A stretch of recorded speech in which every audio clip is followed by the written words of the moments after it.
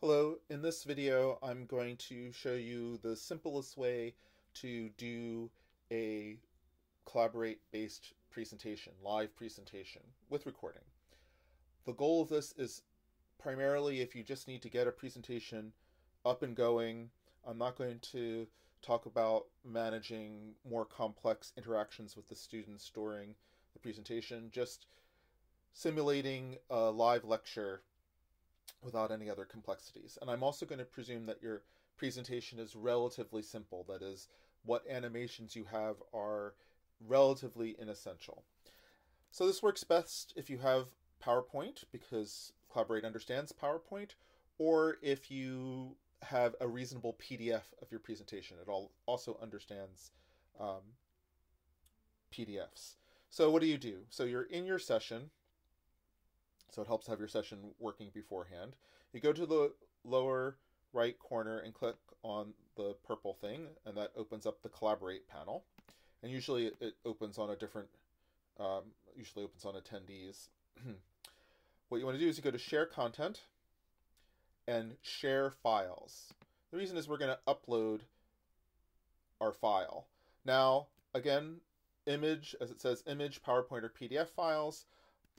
If I look at the PowerPoint for this presentation, it's 25 megabytes, whereas the PDF version is only 7.8. It's worth trying to make your file as small as possible, but I'll show you. You can just drag it over, or if you click on the plus or the box, you'll get a normal dialog box, open dialog box. It's not fast to upload and process, so that's why I pre-uploaded this. This was much quicker, but this means that you really ought to get it in early. That is, try to upload all the materials that you want well before the lecture starts, because depending on traffic, depending on the server, who knows what's going to happen. Once it's uploaded, it'll look like this, main room files. And if you select it, then the Share Now button starts. So Share Now does not mean share right now. It means start now, start the process of sharing. And there's another step in that process. So you click on Share Now, and what you get is a preview. So you have thumbnails down the side. These thumbnails will be available throughout your presentation, so you can use them to jump around. And when you click on one, as I accidentally did there, it shows up to everyone in the room. Now, one of the nice features here is that you can draw on the presentation. So I select the pencil, and I can underline something. This goes a long way to kind of dealing with some of the animations. I mean, not obviously material ones, but things that trying to indicate or highlight or emphasize part of the slide. This works pretty well. You can advance the slides just by using the features, the next and previous slide buttons right beneath the slide in Collaborate. And of course, you can jump to an arbitrary slide by clicking on its thumbnail, which can be handy for going back, or if you're trying to navigate through. So get your slides in, start sharing them. If you want to record, which I strongly recommend, open the upper left menu and click Start Recording.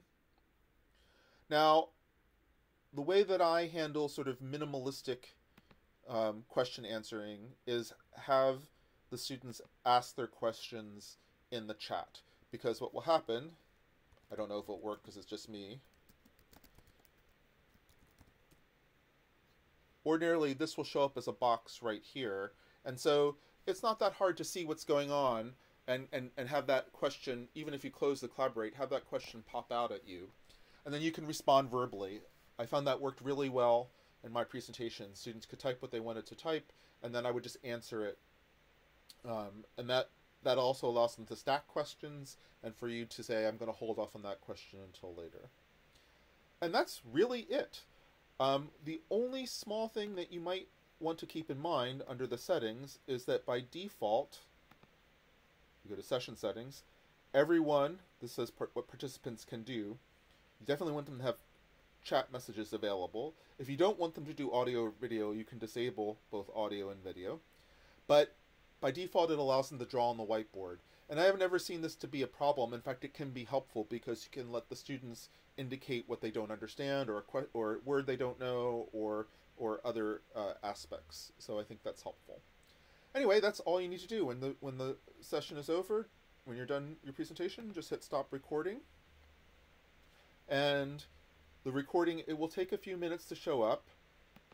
You have to go back over to the panel. Now here's the tricky thing, because again, Blackboard's one fundamental user experience dictum motto, I guess, really is hide the good stuff.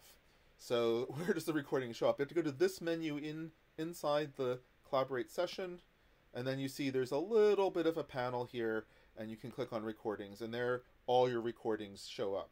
If you give your session a nice name, then the recording will have a nice name as well, making it easy for you to find. You can make the recordings downloadable, which I strongly encourage you to do. Not just to download it for yourself, but to let the students download it so that if they have spotty internet, they can still review the presentation at their leisure. You can get a link, which you can then email to anyone so that they will then have access to the recording. And that's how you do a very simple, very easy presentation in Collaborate.